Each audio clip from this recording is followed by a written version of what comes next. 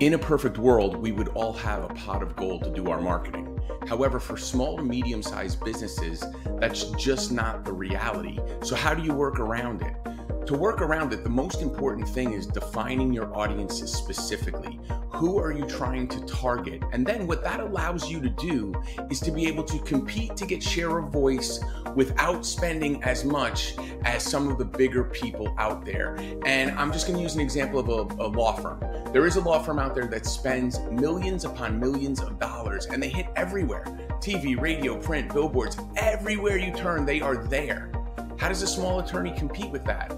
Finding the right audience they're trying to target and targeting them very specifically and using their budget wisely.